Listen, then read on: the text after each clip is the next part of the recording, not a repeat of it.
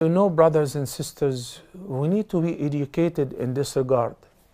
1400 plus years ago, a man came to the Prophet ﷺ, and while he was walking into the masjid, the Prophet ﷺ took the initiative. He said, Ya Wabisa, that was the name of this companion. جئت تسأل عن البر والإثم. Didn't you come to inquire about halal and haram, lawful and unlawful, righteousness and sins? He said, oh yes, O Prophet of Allah. So he taught him what is ithm and what is bir. And when it came to the sin, he said, what you don't feel good about it in your heart, وَإِنْ أَفْتَاكَ النَّاسُ وَإِنْ أَفْتَوْكَ. Even if people give you an okay fatwa and say, it's okay, we're in a different time. Everybody does it, man. Don't worry about it. You don't feel good about it. There is still some conscience in your heart. There is some goodness in your heart. Don't take it. Don't do it. Those people, look, listen to what the Quran says. وَإِن تُطِعْ أَكْثَرَ مَنْ فِي الْأَرْضِ يُضِلُّوكَ عَنْ سَبِيلِ اللَّهِ. If you were to obey most of the people on earth, they shall mislead you away from the path of Allah subhanahu wa ta'ala. Be among the minority who are very keen to earn lawful and to spend in lawful means. And they don't care whether the whole crowd, the whole human beings are going down, going to hell. I don't care. I'm going, I know my way. I know halal and haram, especially when it comes to the earning. Look, this is a typical example, brothers and sisters. So, the economy is based on riba. It is based on curse. Everyone who's dealing with riba is cursed, and their business is cursed. And the lender, and the founder, and the borrower, the whole thing is cursed. Rasulullah sallallahu alaihi wasallam, whom you love, whom you follow, said, لعن الله الربا آكله ومؤكله وكاتبه وشاهديه. Again, لعن الله الربا آكله ومؤكله وكاتبه وشاهديه. That's 5 things. Riba itself is cursed, and any transaction that entails riba is cursed and is void of any barakah. That's it, no success in it.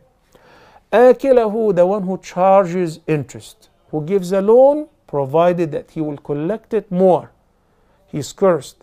وَمُؤْكِلَهُ, and the one who actually agrees to pay interest, and the matter was not saving life or a matter of necessity. No, I just wanted to start a business. I wanted to change the car to a newer model, to move to a bigger house.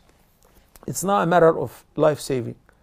كاتبه, the accountant, the secretary, the person who is writing the contract.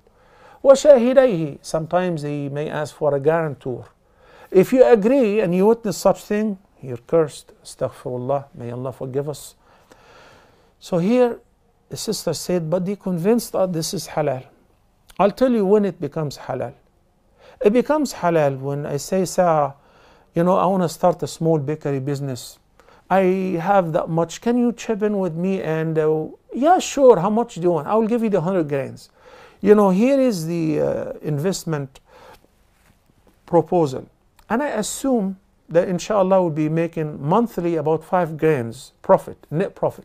MashaAllah. You're paying 5,000, you're paying 100, and I'm paying 50. So your share will be double the share of my profit. 3 to 1. Then, since I will be running the show, I will be charging salary, drawn salary that much. Beautiful. This is an agreement of murabaha and everybody is happy.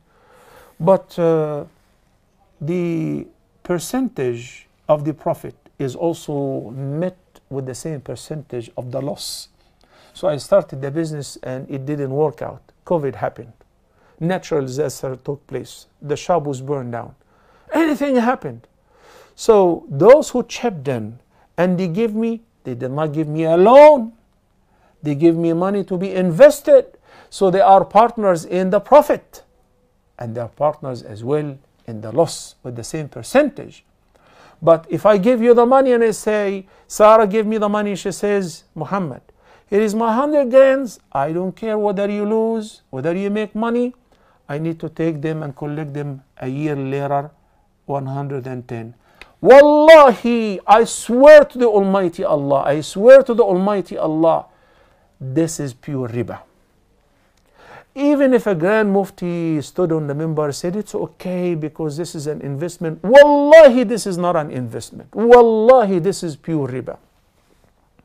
And this is exactly what the Prophet ﷺ said, وَإِنْ أَفْتَاكَ النَّاسُ وَإِنْ أَفْتَاكَ. Be careful.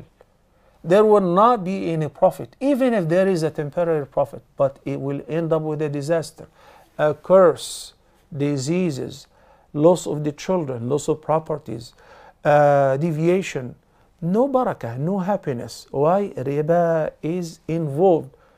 There is no other sin in the Quran which have an equal punishment to dealing with riba. When Allah says, فَإِن لَمْ تَفْعَلُوا فَأْذَنُوا بِحَرْبٍ مِّنَ اللَّهِ وَرَسُولِهِ. How could any sane Muslim assume that his business would prosper when Allah says, I declare war against you?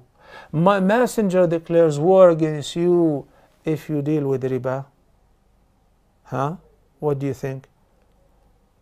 When some Muslim scholars will pop up and say same-sex marriage is halal, would you say, he's a mufti, what can I do? You know what is right and what is wrong. وَإِنْ أَفْتَاكَ النَّاسُ وَإِنْ أَفْتَاكَ.